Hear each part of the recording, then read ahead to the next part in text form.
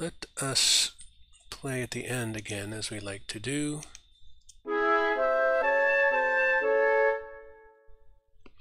Alrighty.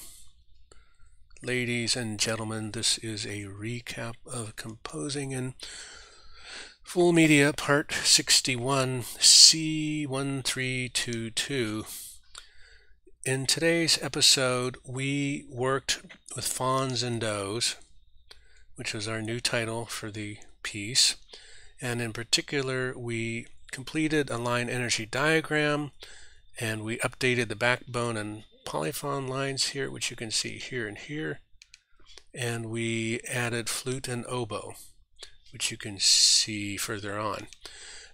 Perhaps the most interesting thing is after we did the energy chart, which looks like this, with our usual multipliers, we kept thrashing between how many parts are there to this piece.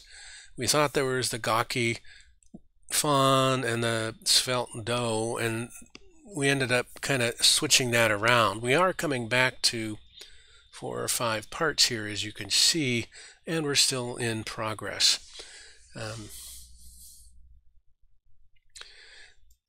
What helped us move forward is that we took and exported just the backbone and the polyphone into a MIDI file, this file here, so that we could differentiate them and play them.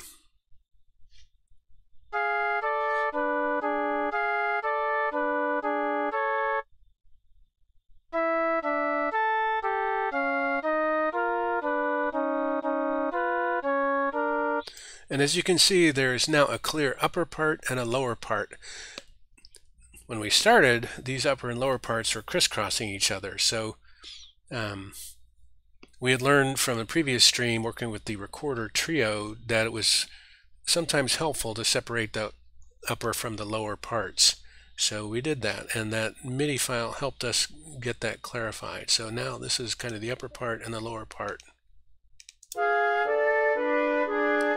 And how it particularly helped was we were going in and changing the upper part. Well, the lower part, we really like hearing it as a flute. And then we picked a place to hear it as an oboe, and then go back to flute, and then to oboe, and then back to flute. And you can actually see the impact of that here. This is what it looks like. The blue line is with the polyphone, and that's what it looks like with the backbone using oboe. So together, that up and down blue line is the contribution from timbre, and then this is the contribution from, let's show the whole thing. Got everything in there? What are we doing here? Too many things going on at once. There we go. So yeah, so this is the pure scale change. This is the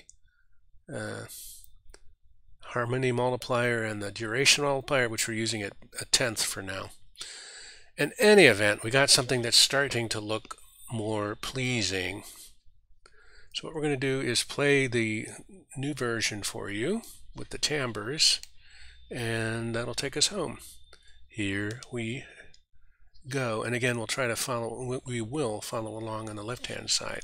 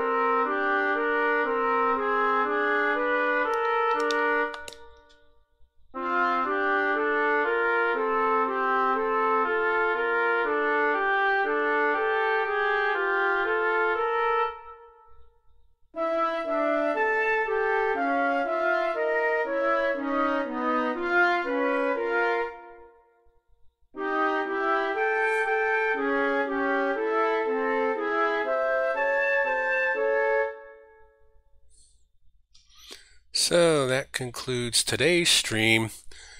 We like how it's shaping up. We're still learning a lot about using the energy charts.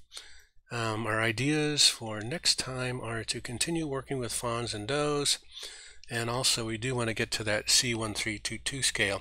A shout out to Music Man 400, who appreciate your comments and your shares and your YouTube channel.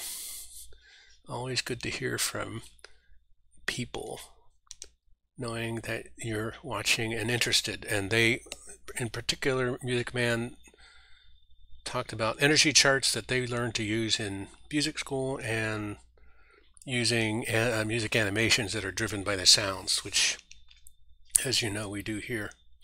So tune in next time. We look forward to seeing you. And as always, keep on streaming, and thank you.